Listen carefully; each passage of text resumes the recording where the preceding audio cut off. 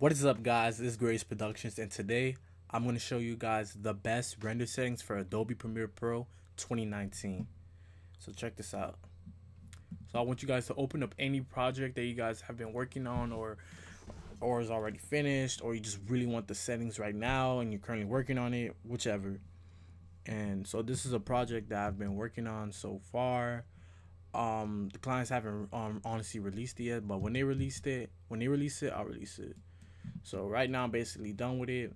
I'm going to give you guys the render settings. So I want you guys to go to File, Export, Media. So what you want to do is go to H264 for when it comes to format. We're gonna come back here after we get all the settings correct. Output name. You guys just always want to have an output name. Like I have the biggest. I always never put the output name, and that's why I can never find my file sometimes. But just put an output name. Export video, export audio. Extremely important. So this is per choice. If you shot in 4K and if you want to render in 4K, then you could do that. I shot all of this in 4K, but I like to render at 1080p. That's just how I go. Frame rate, I honestly advise this for everybody, to always render their stuff at least 23 or 24 frames. I mean 23.976 is basically 24 frames, but I just like to keep it right there. I like being extra cinematic with my stuff. Keep it square pixels 1.0. This all depends where you reside at. I live in the United States, so I want to have NTSC. Render at maximum depth. This is very important.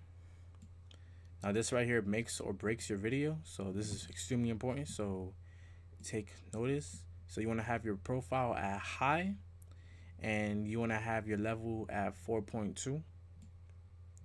And now these are the bitrate settings. So this is what causes your video to stay the same as if it's playing.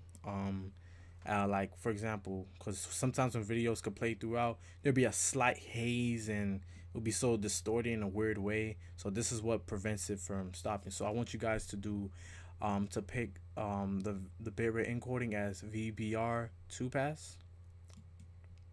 And I want you to have your target bitrate as 32, and I want you to have your maximum bitrate at 32. And you want to check use maximum render quality. And once you get all the settings you want, these settings will help you drastically improve your video quality. So what I would want you guys to do is save the preset. You could call it music video export settings, or you call it regular video export settings. I use these settings all the time for all my content.